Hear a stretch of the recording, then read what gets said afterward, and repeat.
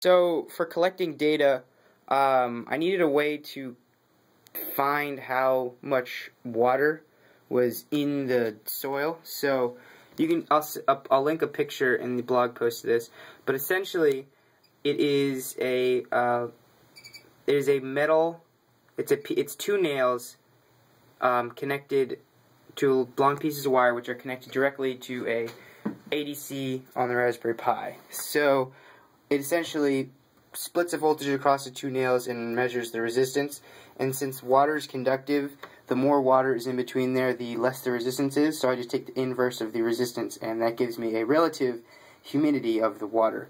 And also on this sensor array, I have a little photo cell right there, which lets me get the try to get it to focus. So it lets me figure out how bright it is in the room, and a temp sensor, which lets me get the temperature of the room in Fahrenheit.